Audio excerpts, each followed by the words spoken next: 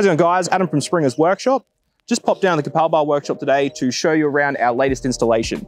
So what we've got here is a Essential Caravan C-Class, where the customer really wanted to maximize the most amount of solar they could get on the van with a large amount of battery capacity, just so they can travel, use power, and not have to worry about it. So what we managed to do is fit another 4 160 watt panels up on the roof. They've also already got an existing 160 watt panel. So what that allowed us to get 800 watts up on the roof. So just to get that a little bit more, we've also added in a separate regulator just for the Alvolta 440 watt high voltage portable solar case, just to really get the most amount of power we can into the system. So we teamed that up with a 400 amp hour lithium battery system, a 3000 VA inverter charger, Victron DC-DC charger, Victron solar regulators, Victron battery monitoring, just to make sure everything's smooth. So if you want to follow me through, we'll take a look at the van. To keep the majority of the storage area under the bed free, what we've done is installed the system underneath the lounge. So on one side, we've got the inverter charger. So it's the Victron Multi-Plus 2 12 3000 VA inverter charger. So that one also supplies power to all the outlets in the van, as well as charges the batteries when we're connected to mains power.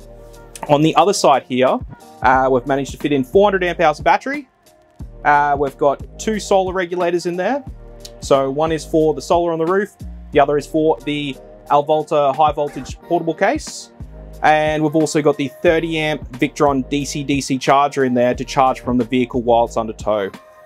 So we've got the Zeal Lithium 200 amp hour batteries. So they're a favorite of mine. I use them in a lot of installations here because they're a reliable, good quality, well-priced battery.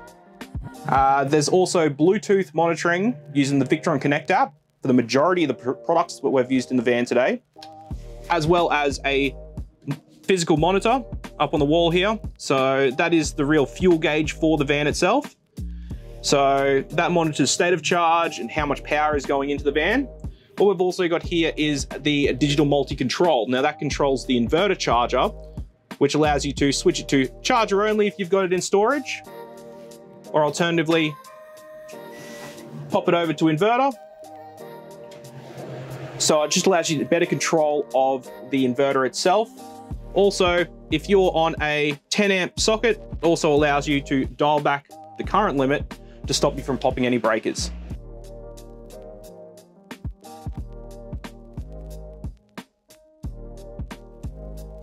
So what I've got here is the Alvolta 440 watt solar case, which is a real ace up the sleeve when it comes to powering your caravan and 4-wheel drive.